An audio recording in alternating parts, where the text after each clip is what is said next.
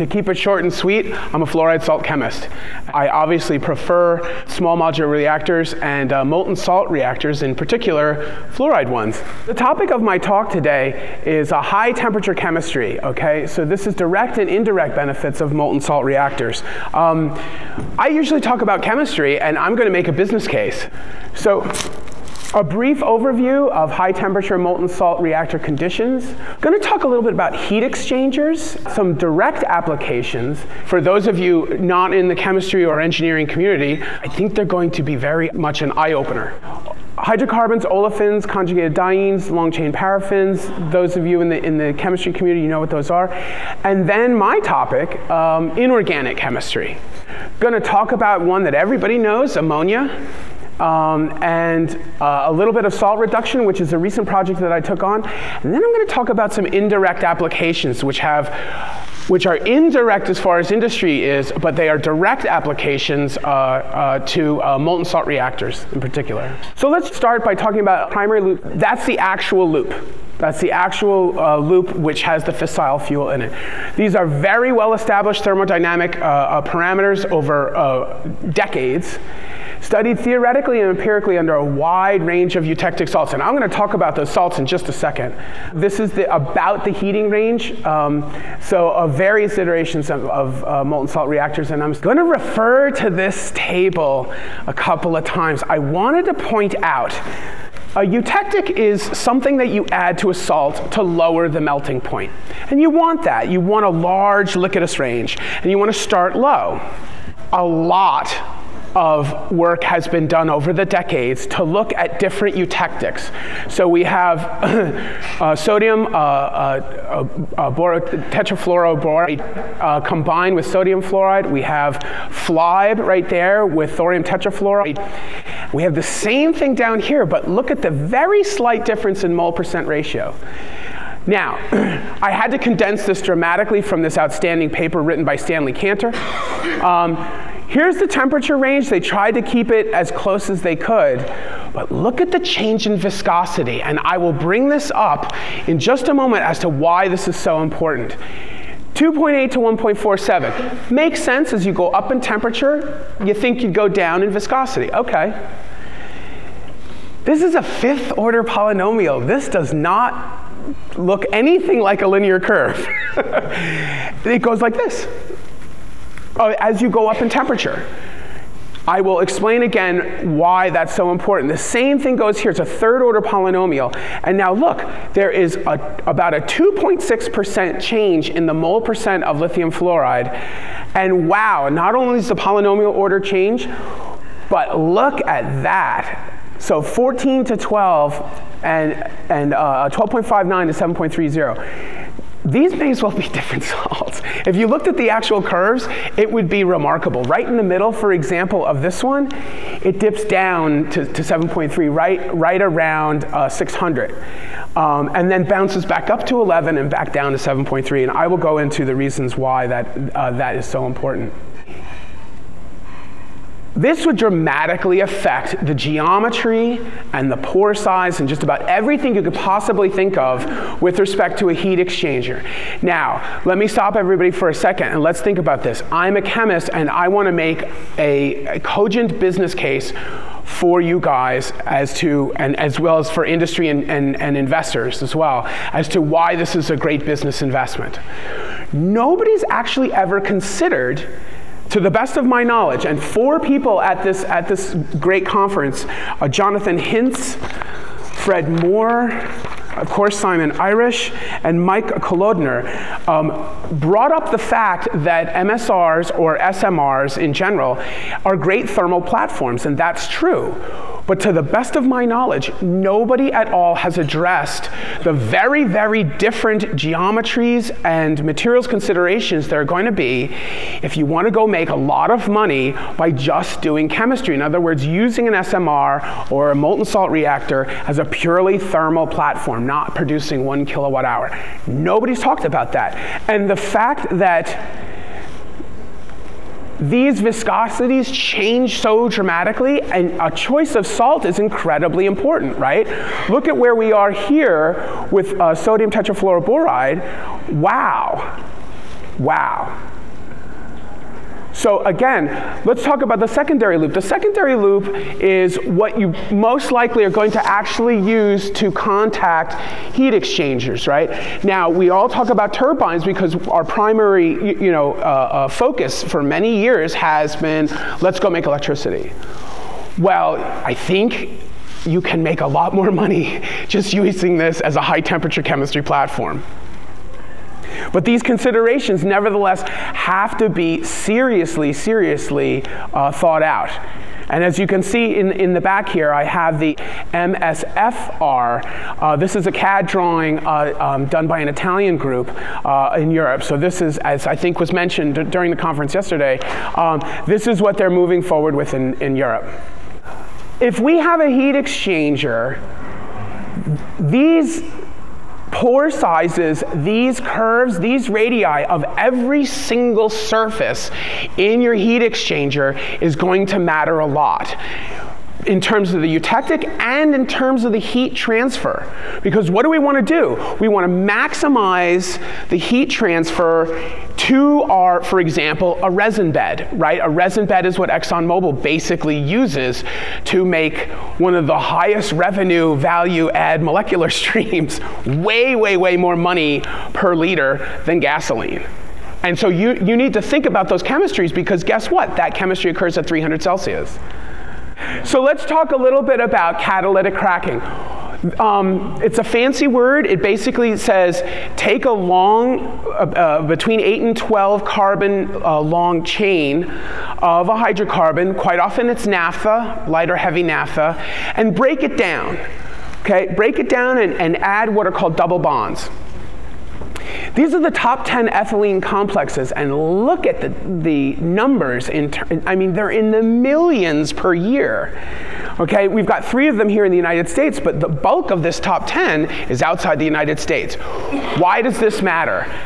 Catalytic cracking gives us the basic building blocks for all of the plastics in this room. The plastic in the pointer, the plastic, I mean, that's it. That's it. So 51% of the global naphtha production supply, 653 million metric tons, is used for cracking down into ethylene, and that's expected to rise, look at that number, 100 million metric tons by 2025. So let's think about this. So decane 10, right, long, considered part of the naphtha mix. Naphtha is a mixture. You break this down catalytically, but you do it at 400 Celsius.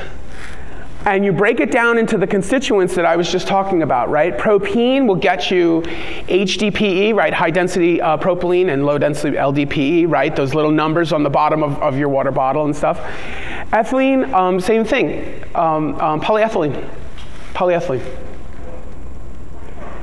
Fractional distillation, okay? This is the process by which you take crude oil here, you heat it to, again, 450 Celsius. I do prefer molten salt reactors. SMRs can't hit those temperatures. All fractional distillation on the planet is done this way. And up to 50% of the total energy of your OPEX is energy to get it up to this temperature and at these volumes. What is this doing? Crude oil comes in, you fractionate it out, your highest, lowest molecular weight fractions come out on the top. Those are your light gases, butane, pentane then, and then hexanes, and then all the way down to gas oils, MDO, bunker fuel. Well, those are used by almost 100% of the fleets, the shipping fleets, container ships on the planet. And every single, I don't care which one you name, they all do it the same way. They all need 450 and above Celsius. My favorite, inorganics. Let's start with ammonia. This process is over 100 years old. Fritz Haber initially developed it. Over 450 million metric tons per year are produced. That consumes about 2% of the world's energy production, and there's the reference right there. Now let's look at this for a second. Let's look at this curve just briefly.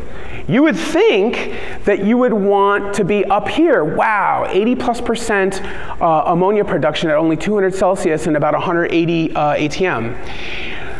The answer is, it's a trick question. That makes sense until you look at the equilibria, okay? You're going to get about a teaspoon per day if you do it like that, okay? So where's the sweet spot for the industry? It's about 500 and about 250 right there. And then you're talking about industrial level production, okay? But again, that's 500 Celsius, right? 2% of the world's energy production is going into ammonia. That is a lot. That is a lot. This is a kind of a favorite of mine. I've been kind of noodling with this over the past couple of months. It's a much smaller market, but it's concrete recycling. We're actually fourth. The United States is fourth in the world in terms of concrete production. Now, in many cases, you can make the argument that it's simply not a cost-benefit analysis, but where I'm from in New York, it sure as heck makes sense. You got $15 per cubic yard in the New York metropolitan area of the sand, which constitutes about 1/3 of all concrete made. So I've already made an easy argument. I don't display it here, but I've already made an easy argument for recycling, at least in the metropolitan New York area. And since nobody's done it on industrial scale, I can't even give you numbers, but I could imagine it's pretty large because over almost 4 billion metric tons worldwide was produced in 2012. That's a lot. So there's no known chemistry to drive this reaction backwards, okay? I'm estimating from my preliminary work that it's going to be around 400 to 500. I don't think I can get it any lower. So again, I need a thermal platform that's going to make business sense in order to make this happen on industrial scale. And in order to recycle it, I'm going to need something to do with that carbon dioxide rather than release it into the air or into the oceans. But at these temperatures, I can have another bit of chemistry on the side to take care of it.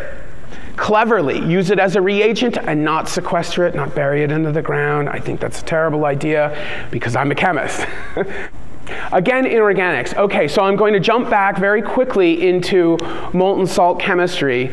A previous talk that I just gave actually in Washington, D.C., we talk about proliferation, and we talk about measures against proliferation with molten salt reactors. A very intelligent colleague of mine basically said, it's a political argument. Anybody with enough will and enough money, I don't care what type of reactor you use, if they have enough will and enough money to write checks, they're going to do something bad, okay? However, as chemists and physicists, and David provided some excellent examples yesterday, I believe we can thwart that, and I believe we can do that very effectively. And let me just give you a little bit of information here. Iodine 129 and iodine 131 are the primary iodines that come off of a molten salt reactor. Iodine 131 decays in 8.05 days, so I really don't need to worry about that. Iodine 129 decays in 16 million years, so I think I can handle that, maybe even without a hot cell. Molten salt reactors, it's well known in the community that they need constant fluorination, right? So as a chemist, what is on the left-hand side has to equal up with what's on the right-hand side. So in that case, you're going to run at a fluorine deficit. Why not take some of the products, fluorinate them, and bring them back into the reactor, because you're going to keep needing fluorine. Why do I mention this? A couple of reasons. Iodine's going to be a little tricky. Okay, that's fine. But if you whack it with a neutron, which there's lots of neutron flux around, you're going to make xenon 130, an incredibly valuable isotope of xenon. Well, look at what you can do to it. You can make a xenon difluoride and all the way up to xenon hexafluoride. Again, a great fluorinating agent, easy to handle, easy to transport. and decomposes quite readily when you subject it to injection into a molten salt reactor. It's at 300 Celsius and about 20 ATM. So again, high temperature chemistry, easily done, actually makes things nice and easy to handle because you can, I put the N there because hydrofluoric acid can actually readily dissolve in xenon difluoride. So, and this N, by my calculations, is somewhere around 3 or 4, so that's great. 3 to 4 moles of HF per mole of xenon difluoride. That's pretty great. So you have increased safety. You have monitoring because, like I said, left side of the equation, right side of the equation, all have to add up. This also has tremendous importance in the semiconductor industry. They need fluorinating agents. Well, how neat would that be to go make it over there and then sell it over there? So, and of course the MSR industry, and as I pointed out, if you add this stuff up, I think you have a relatively straightforward and near real-time way of monitoring whether or not somebody's going to be skimming off, any salts, and if they do, how much is gone. It is tricky, I agree, but I have full confidence that the scientists of today and tomorrow can pretty easily figure out with some simple tips and tricks. I think I've already figured it out, but again, I mean, there's no I in team, right? I mean, this would be a team effort. So in conclusion, I mentioned 3 well-known chemistries. That's over $2 trillion a year. The United States does about $200 billion a year alone in fractional distillation. That's impressive, just for the United States, okay? I have not found any concerted efforts to handle heat exchange material science issues, right? With those dramatic differences in density that I pointed out for eutectics for a secondary loop, those have to be addressed.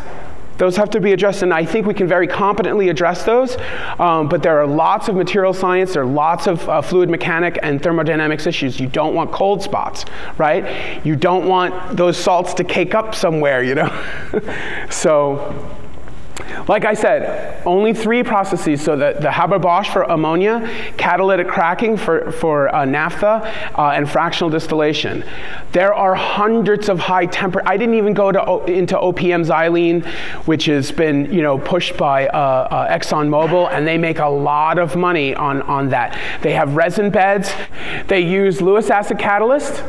Our group at Stony Brook University actually focused on a variance of this type of a Lewis acid catalyst to effect that chemistry. But again, 400 Celsius. And so like I said before, in some cases, over 50% of industry-specific costs are dedicated to heat. That's incredible. That's incredible. So why not think about SMRs and molten salt reactors as a partner to the petroleum industry, to the ammonia industry, and derivatives thereof, right? I mean, I mentioned 3. There are hundreds. So there you go.